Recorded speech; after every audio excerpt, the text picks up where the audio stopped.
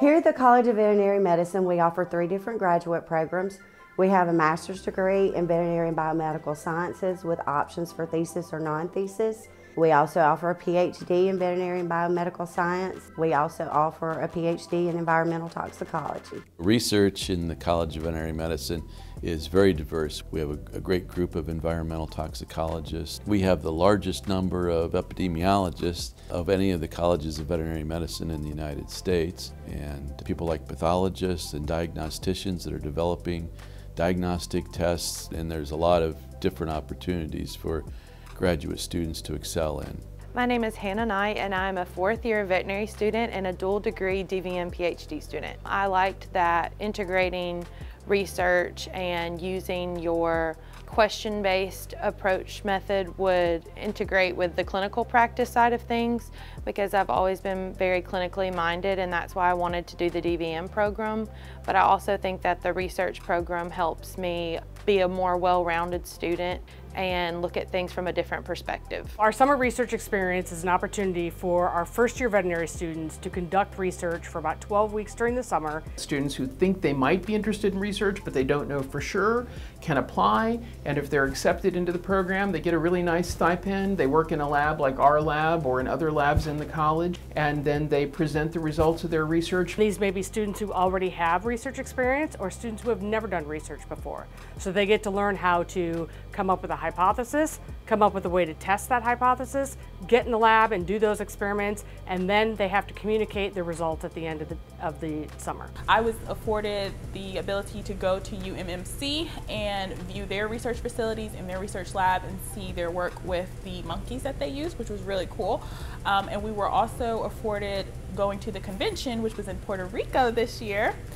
So that was super fun, and I really enjoyed it, and I wouldn't have been able to go without being in this program. Oftentimes a research question doesn't just involve, one area of expertise. You need multiple experts to be able to answer those questions and conduct a study, and we have that with our collaborative environment here.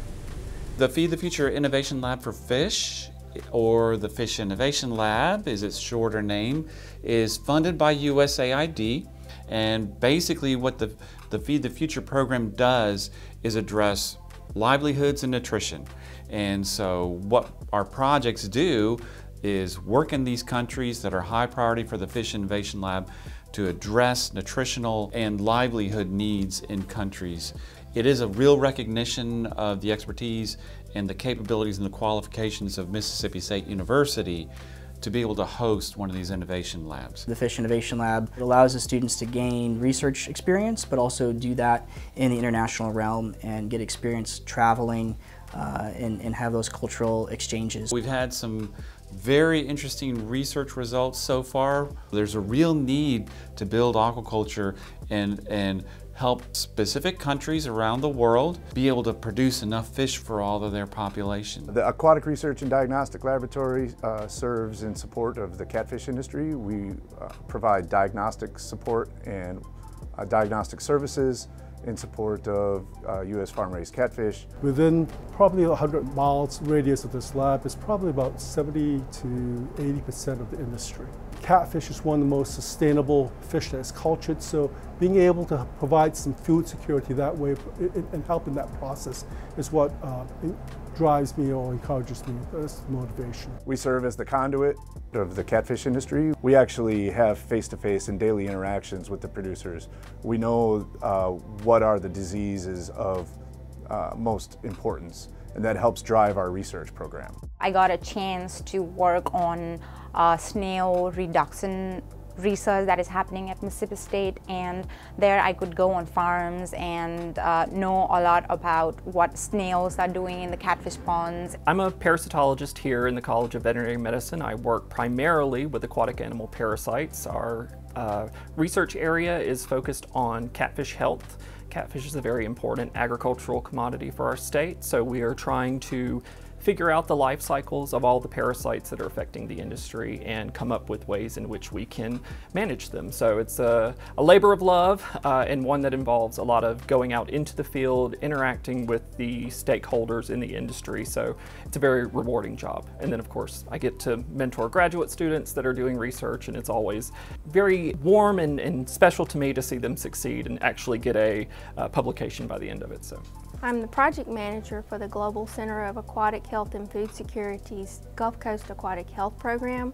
I love seeing students to participate in the marine mammal work and the sea turtle work that we do. Marine Monday is an online Canvas course that's available to all faculty, staff, and students here at the College of Veterinary Medicine. I bring in speakers that talk about everything from sea turtle fiber papillomaviruses to sea lion health and marine mammal strandings, also marine mammal birthing and calf feeding, topics of that nature. My research is mainly focused on aquatic animal health. Recently, we have two new exciting projects.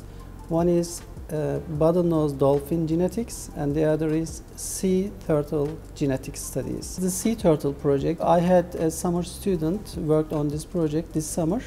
So she analyzed around 200 sea turtle samples, and we were successful to amplify mitochondrial DNA. Based on those sequences, we are going to conduct similar analysis and try to understand the sea turtle populations in the Gulf of Mexico. The research we're doing here is informing the cause of death of what's impacting these dolphins and these turtles in the Mississippi Sound, and that's really helping us better manage the populations out in the wild. We're seeing extinction happen on this planet in a way that we've never seen before. So these students are actually getting hands-on work with the most critically endangered sea turtle in the world. So I'm trained as an immunotoxicologist, so that means I study the interaction between immunology, toxicology, and pharmacology. And so there are two main projects in my lab. One is understanding how chemicals from the marijuana plant affect our immune system, and the other one is how environmental chemicals that might already be in the environment from various sources affect our immune system as well. So the ultimate goal of our research is to make sure that we understand how drugs or chemicals affect the immune system so that we can inform others about the risk or benefits of using or stumbling upon some of these chemicals. I'm a toxicologist. We're looking at a number of neurotoxic chemicals that affect the nervous system.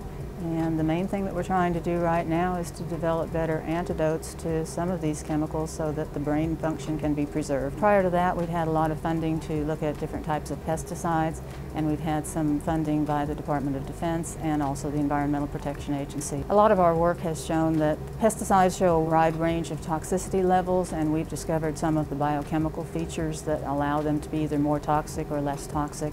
And so studying some of those enzymes and biochemical factors has been really interesting. I didn't really used to have any interest in research when I was in vet school. I just wanted to be a veterinarian taking care of sick animals. And then I learned that to understand how to take good care of animals, somebody was going to have to do the research to figure out how to solve the new problems that are coming along. I've worked on respiratory diseases for my whole career, which has been going on for more than 30 years. The respiratory disease is the bovine respiratory disease complex. It's the leading cause of sickness and death in beef cattle in the United States.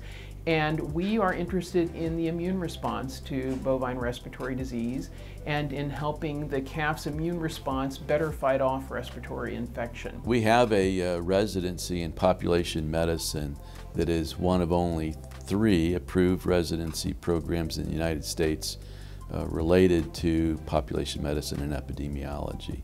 So we train residents by having them experience outbreak investigations. Another area that we're known for in the college is our work with antimicrobial stewardship. The key themes of my research has really been how do we better manage the health of animals and improve the production of those animals while not being dependent on antibiotics to do so.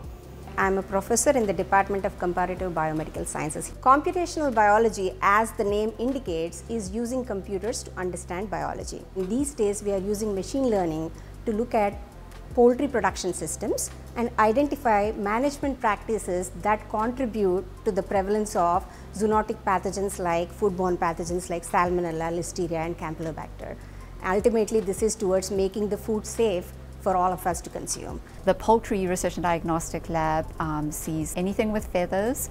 The majority of the poultry that we see is commercial poultry. Our poultry residency training program, it is one of only 8 programs in the US which is certified by the American College of Poultry Veterinarians. Our students are training in the most important subjects of avian medicine, poultry virology, poultry histopathology, but another very important thing is that when they are in the lab, they have the opportunity to be related with multiple activities. The bacteriology lab, the virology lab, the molecular lab. So when they are being educated under our program, they have the opportunity to get a complete education in avian medicine.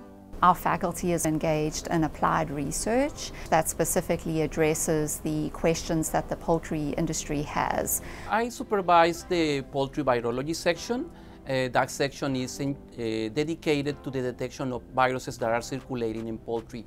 We do mostly viral isolation, and we do using chicken embryonated eggs and cell cultures. I'm so excited to work with veterinary students who become researchers in animal health because they're such bright people. They often have a real curiosity, a real love of the animals.